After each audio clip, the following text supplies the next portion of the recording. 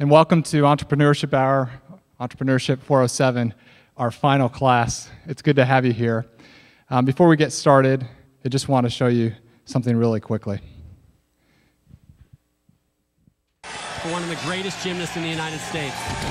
13 All-American honors, 5 NCAA titles.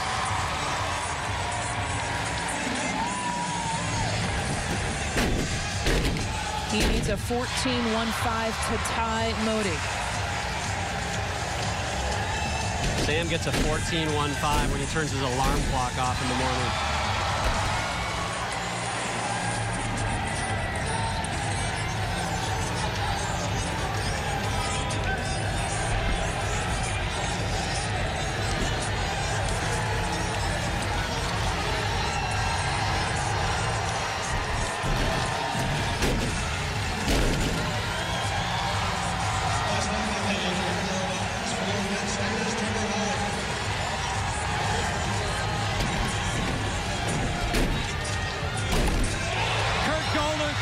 Your national championship. Perhaps one of the most decorated gymnasts America has ever seen.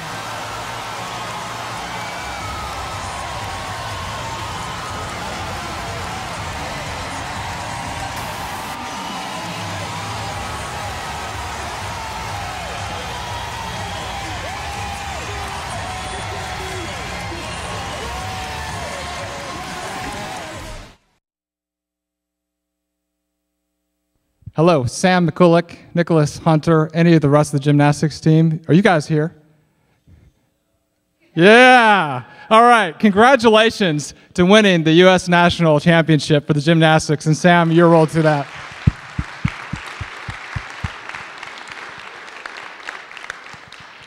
That's a pretty big deal, and we're all proud of you.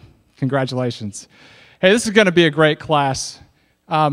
I want to introduce to you someone that I admire a lot. He's the executive director of the Center for Entrepreneurship, Tom Frank, and he's going to be introducing to you a local entrepreneur and investor in entrepreneurs here in Ann Arbor, Marc Weiser. So let's, without any further ado, have Tom Frank come on out. Tom.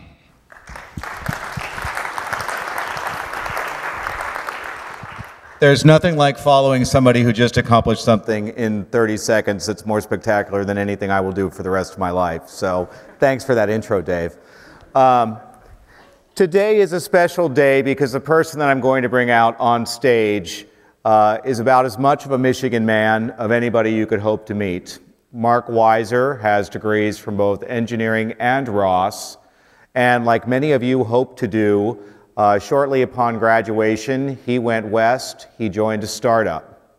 Lucky for all of us, at a certain point, Marc came home again. And Marc is one of the venture capitalists who has been instrumental, or dare I say critical, in the significant influx of venture capital in the state of Michigan, which is outpacing many other regions today. More importantly, in all likelihood, there may not even be an Entrepreneurship 407 class were it not for Marc's involvement in the creation of this center. So we'll take a few minutes to let him tell you that part of the story. But ladies and gentlemen, please welcome Marc Weiser.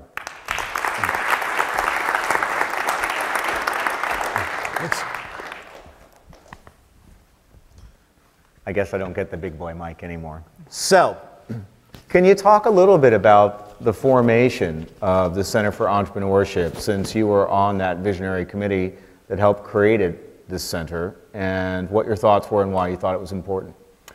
Yeah, so when I was an undergrad here, there were myself and one other guy who got a company public out of my class in the engineering school, and the other guy's name was Larry Page.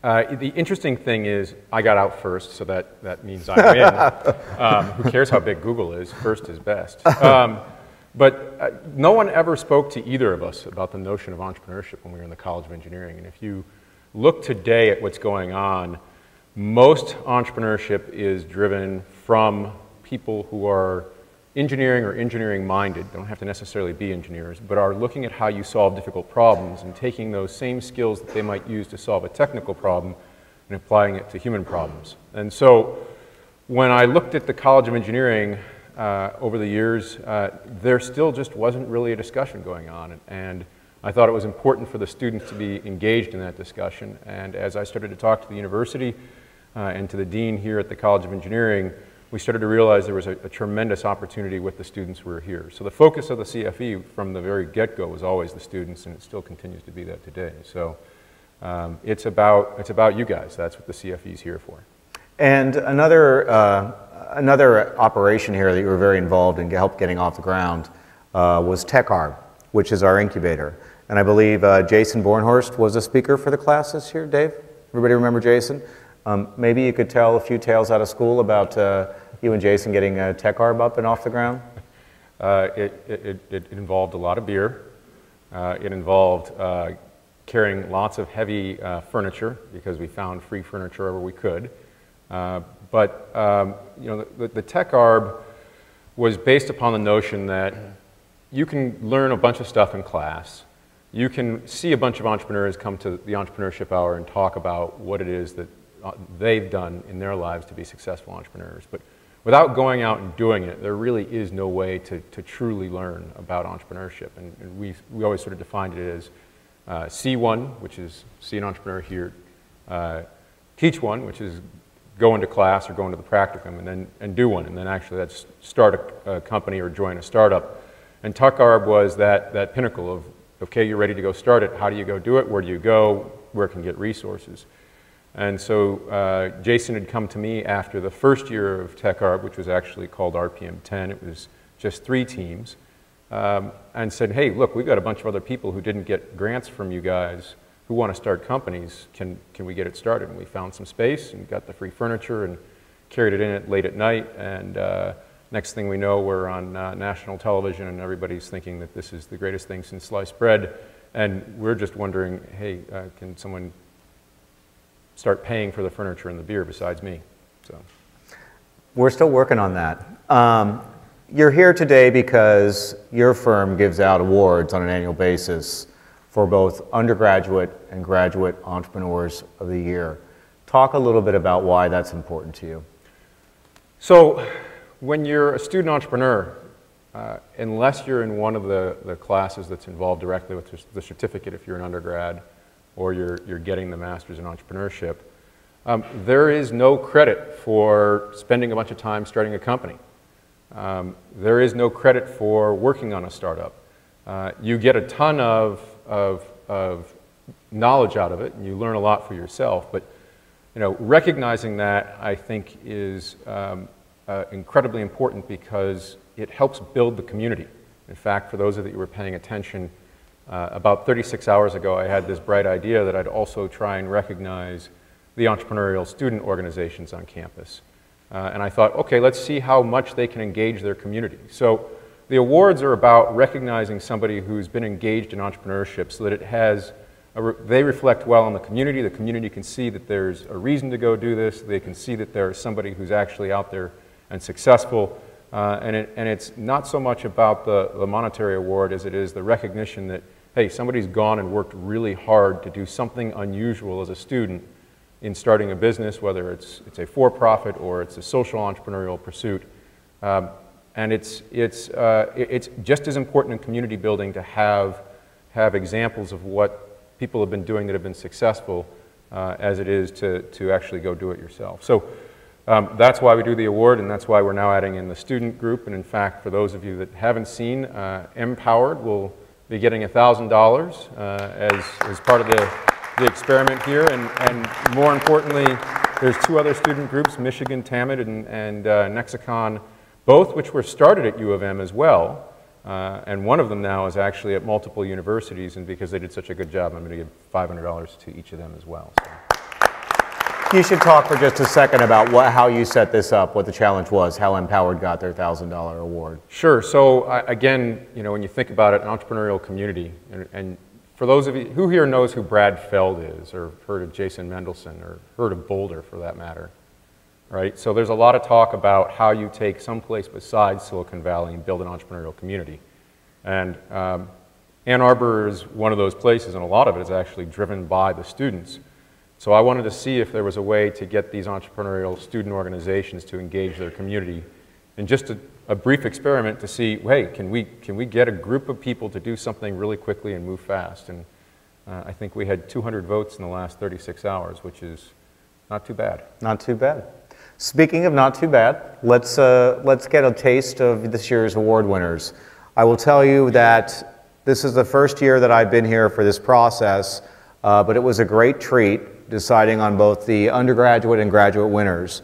The reason why it was a treat is because I had so many excellent candidates to choose from. And in fact, the decision process was so tough that I invented a new category of awards that the CFE will be giving out in a few weeks, because I just couldn't stand to not give out more awards to some of the deserving entrepreneurs. But I've known Marc for a short while, but well enough to know that I better pick the best for him. So, at the undergraduate level today, please welcome Carrie Chapman.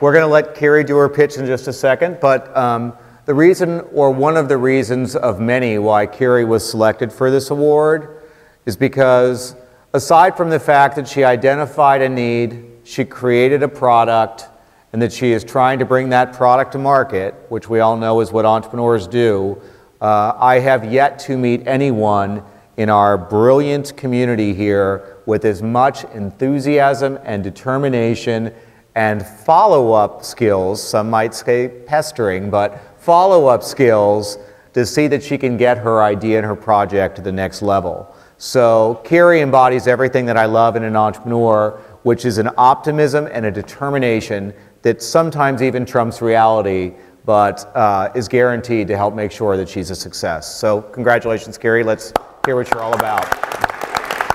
Congratulations. So this product I created out of a need that I felt, and a lot of my friends felt as well. And it all started with a pointe shoe. So I started my career as a professional ballet dancer, and my shoes were always falling apart, slipping off the back of my heels. And I would always try to fix them, sew them, put an elastic on the back, and my friends called them Franken shoes because they were always so manipulated and torn apart. And I found that if I put an elastic at the back of the shoe, as I went on pointe, they wouldn't slip and they wouldn't give me blisters on the back of my heel. And so I started looking around and noticed that it wasn't just a dancer's problem. It was a problem that a lot of women face and a lot of men, more women than men. But these are all of the products that already exist to try to address this problem, but they weren't addressing them in the correct way. It wasn't an efficient solution. So I created this product, which is a little strap that I originally sewed onto the back of a pointe shoe and put it onto an insole so that you could put it into any shoe. And this is how it works.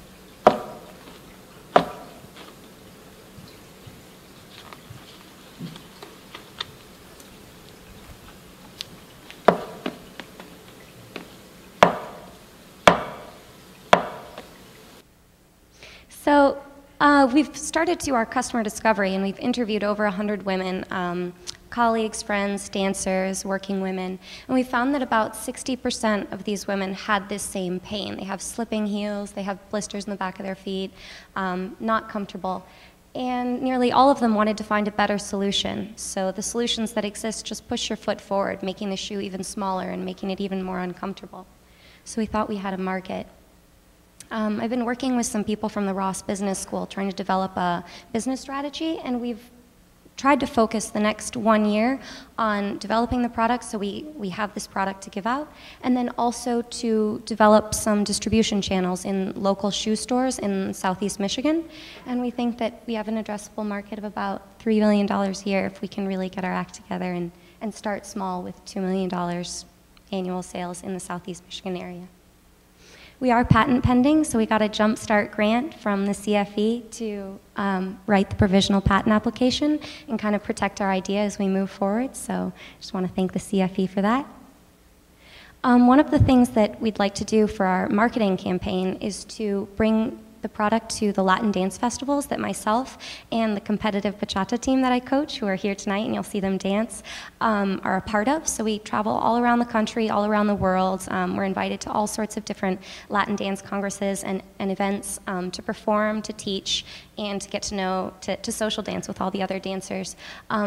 It's a huge market, it's a growing market. These festivals attract thousands of professional and amateur dancers, and there are already products that have launched based on the success they've had with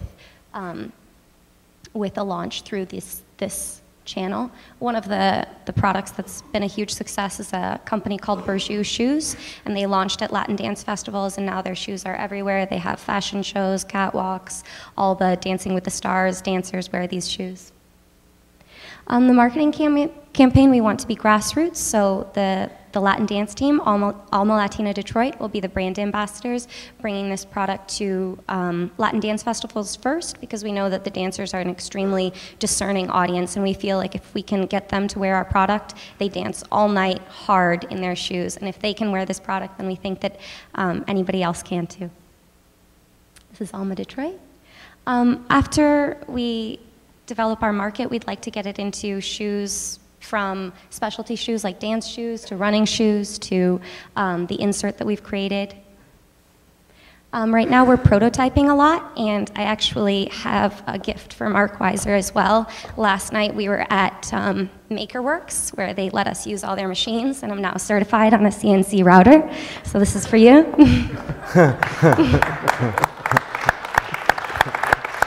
Thanks. We think that retailers will be happy to carry our product because one size fits all. It's a small unit. Our margins are high. It's a very small amount of material.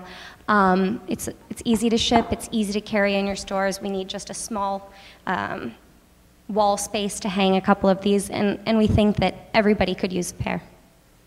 These are some of the people on my team, as well as some people sitting in the audience, Dan Rice, and then if Alma Latina will come on up, we're just gonna dance for you guys. They're wearing the prototypes in their shoes, and you'll see that they can dance well in them.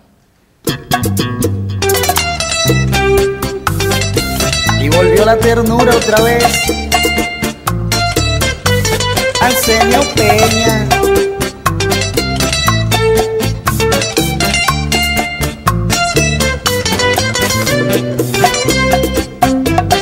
Ya no puedo seguir viviendo de recuerdos. Tomaré mi equipaje y emprenderé un vuelo. Buscaré a la mujer que hace vibrar mi cuerpo, la que me hace soñar, la que me eleva al cielo.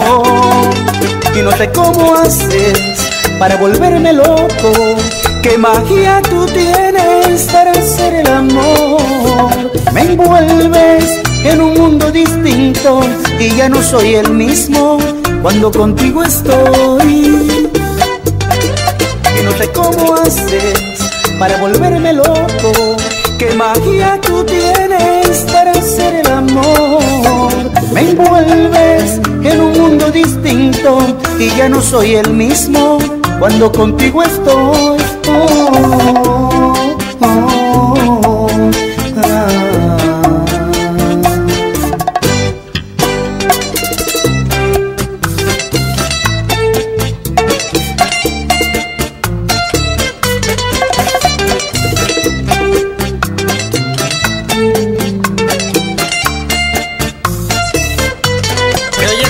El mambo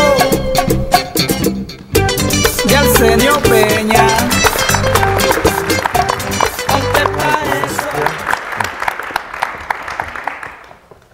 Well, I felt bad about following the gymnastic champions, but now I feel really bad for our graduate team winners. It's hard to follow the Latin dancers. Just in case you're wondering how big the market is, you guys probably don't want to see this, but that is the Heavenly Heels pad, and it's terrible. It is bad, terrible. isn't it? Yeah. So I have to wear extra thick socks, even though it's warm outside, to keep these shoes. Now you won't have to anymore. No, I won't have to. Right. I was hoping you would give me a prototype. The real prototypes are coming.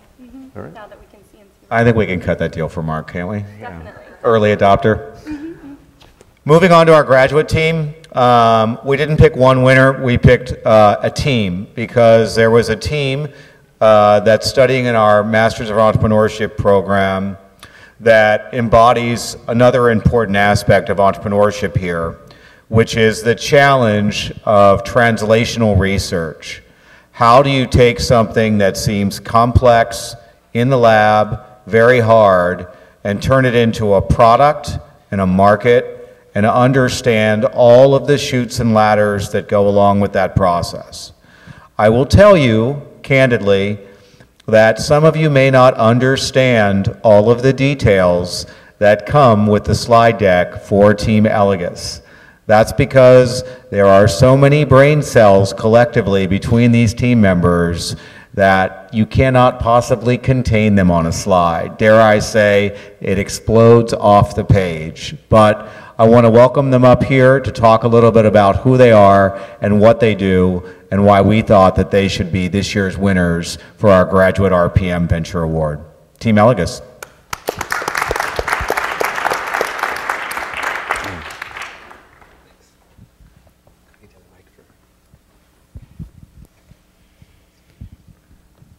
Do you want Mark and I to maybe sway in the background since That's you guys fine, are the yeah. dancers? We don't. Yeah. We didn't bring any dancers, so I hope you guys. I hope you still like us. Make sure this works the right way. Okay. So we're Elegus Technologies. This is Long, Dan, I'm John. The three of us are, like the intro, in the Master of Entrepreneurship program, and we're just going to have a nice conversation about our progress. It's been a tough couple of months, but certainly we have some products to show you and a good stepping stone to jump to soon. So if you don't know what a lithium-ion battery is, I'm sure most of you have heard of it, but I'm sure you contain or at least own a device that runs on one of them, a smartphone or a laptop. Maybe you know of a power drill that runs on it. I'm sure you may even follow electric vehicles. There's this big trend to increasing the amount of lithium-ion batteries on the market for electric vehicles. But if you don't know about that, you probably might know that there's problems with them still. Maybe your laptop gets hot on your lap or your smartphone gets hot in your pocket. The two key issues with lithium-ion batteries is their thermal instability and their mechanical properties, and it's an issue still unsolved. You can see that's the result of the Boeing 787, which was a lithium-ion battery.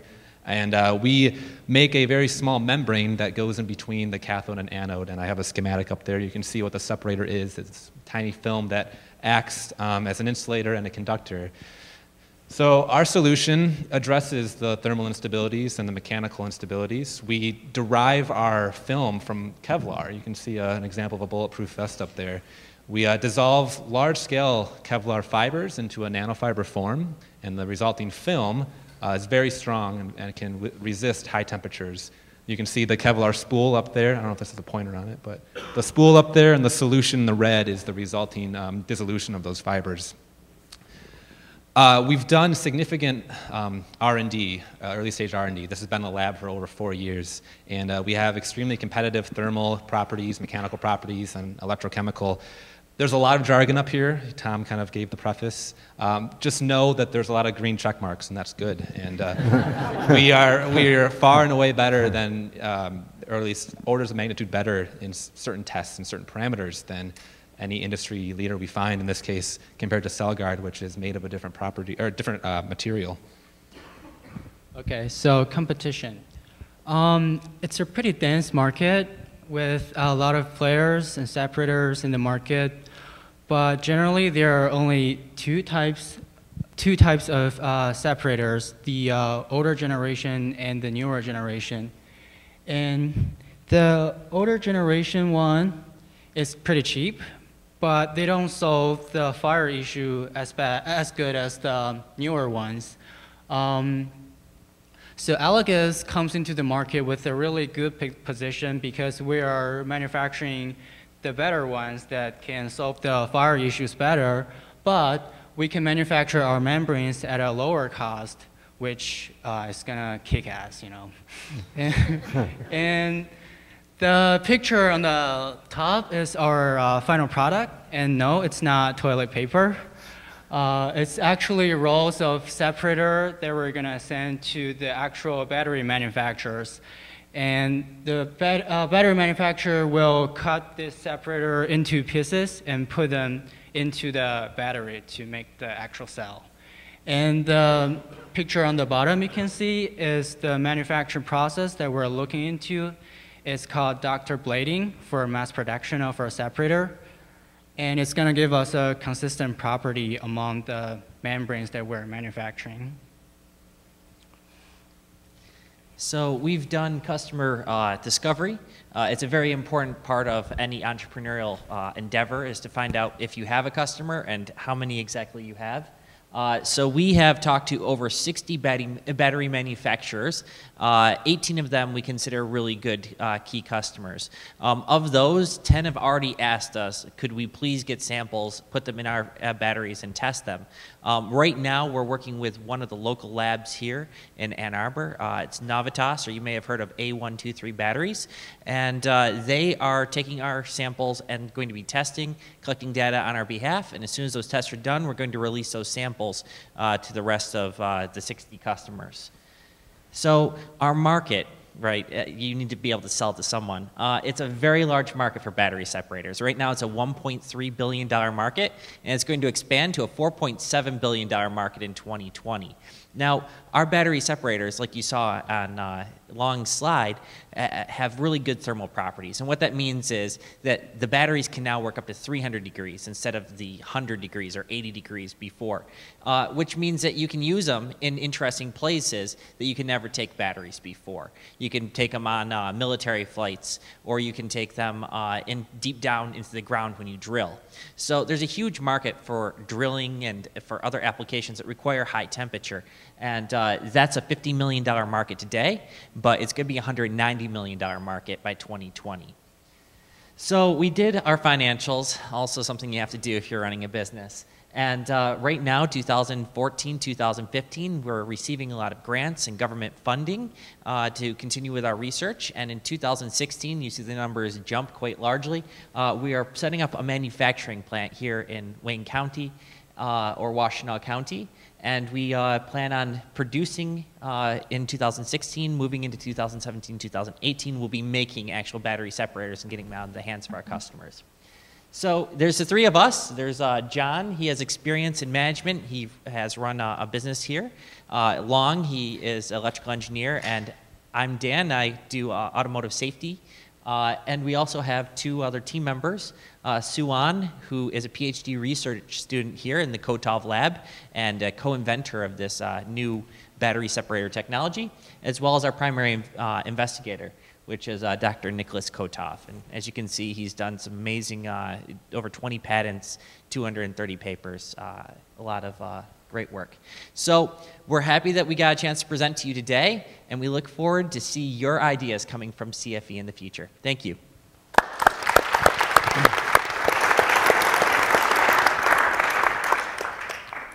We're going to do a little Q&A. What? Sorry, I don't get two mics. First question is, maybe you guys can tell us how you're going to use Marc's money this summer. Pass. No, just kidding. I can go first. So something that didn't make its way into the PowerPoint is kind of our developmental road and a significant milestone to reach for us. And we're at this inflection point of testing. It's a necessity for us to meet some of the tests that 80% of our customers want to see. And this partnership we have with Navitas is crucial because they have laid out 8 core tests for us to do, and we know how much it costs. And this is something that needs to be done quickly for us to get the samples in the hands of the customers. So the funding we have right now, a little over $10,000, as well as some funding coming in from other sources, will go directly towards the testing that needs to be done. That's great. Kiri, I know you've been racking up prizes at everything I've been judging, so I'm guessing you're going on a cruise? No. I'm actually going to be going to MakerWorks a lot more. So we really need to get real prototypes made. All of the prototypes that Alma Latina was wearing, my mom and I made in the kitchen. So we're going to try to get some more professional prototypes made. I'm also going to be prototyping with urethanes with Larry Armbruster, who Rich Sheridan kind of hooked me up with. And he's going to come down in a couple weeks and mix some urethanes for us and pour some molds. Dave, this is your class. Should we open it up for questions from your students? Sure. Does anybody have any questions for anybody on the team? Shout it out. It's hard to see into the dark. Oh, well, it can be used in other power sources. We're right now just exploring lithium-ion batteries. This membrane can be possibly used in supercapacitors and fuel cells, but right now the most pressing need and the best fit is as a lithium-ion membrane with that chemistry. But it's something we can explore, and we have explored the possibility of other markets, but right now we're going to do the one that's best fit for our value proposition.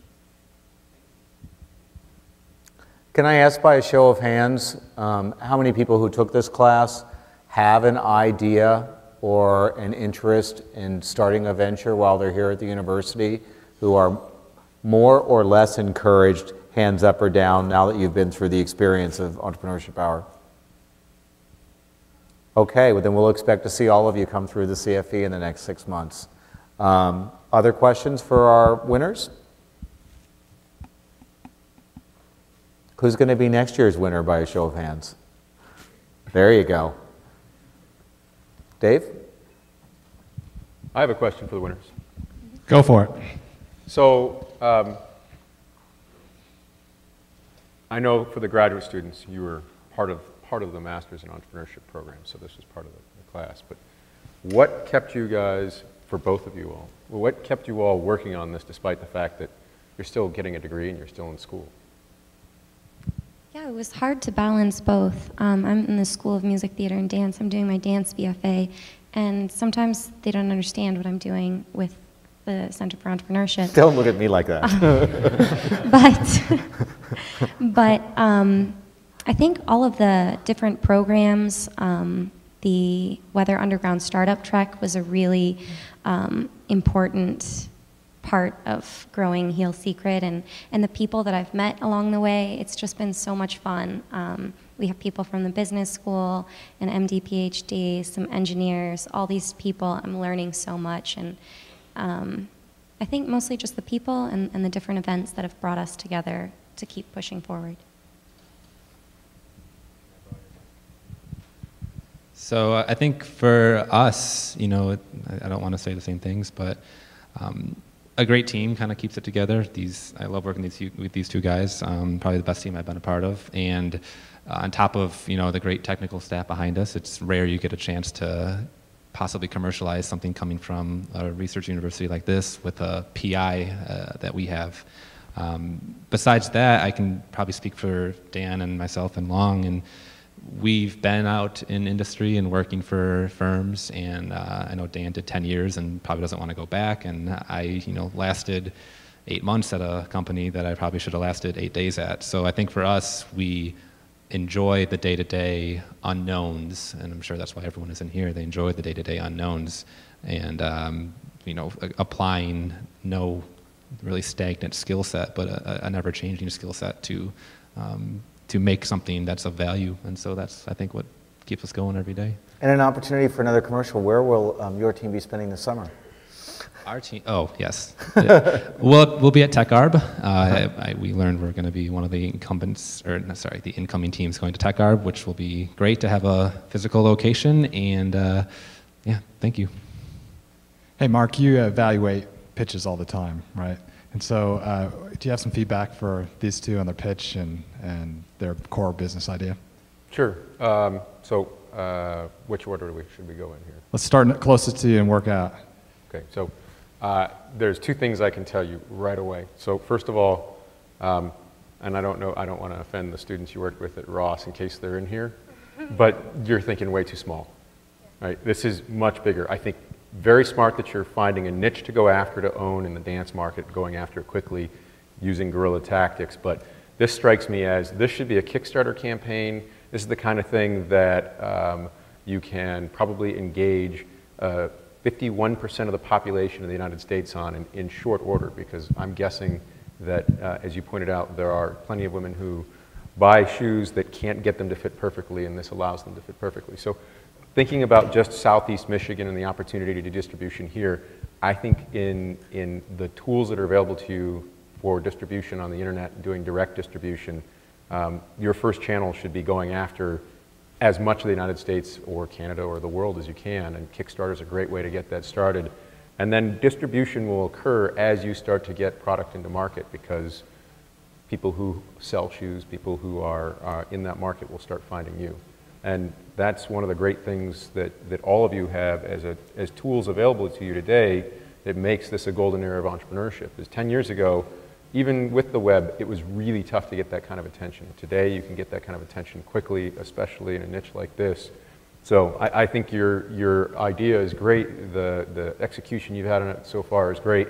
I think your plans need to be much bigger.